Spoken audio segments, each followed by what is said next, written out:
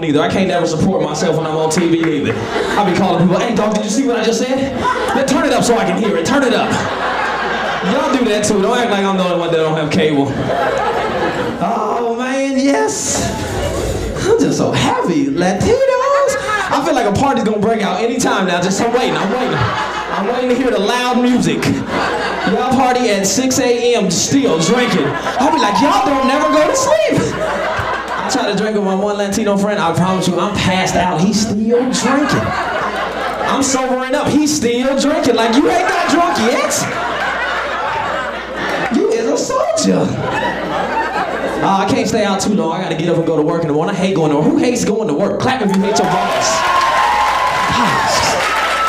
You just want to look at your boss and cuss him out like, I hate your guts. But I need this check on Friday, so I'm not gonna do it. I'm a trainer over at Bally's, and Bally's is racist. Let me say that first of all, okay? Number two is, guys don't like to get no trainer. You know what I'm saying? I don't care how fat we are. We're not having no other dude tell us what to do, huh? I don't care. We ain't never lived through the winter day in our life. Now I know what to do, yes. I had a dude come here 5'6". He was 5'6". He was real wide. He weighed about 250, 270. So he walked in, he was snoring. When he walked in, I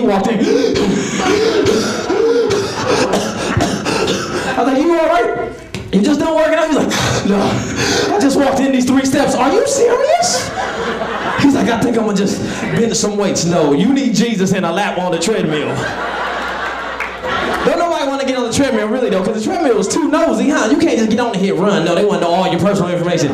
What's your name? How much do you weigh? What's your social security number? What's your mama's last name? Just run, treadmill. You don't need to know all that. I hate the treadmill, dude. And what about it in the locker room where guys walk around butt naked with no towels on? You notice that? Is that not nasty? Put your ding-a-ling away and put your towel on. Have you seen them with the towels right here? They walk through the locker room. Hey, how you doing? Did you just touch my leg? I will sock you. But you can't sock no butt naked man. You can't. Because if you go back to hit him and you miss, look where you're at.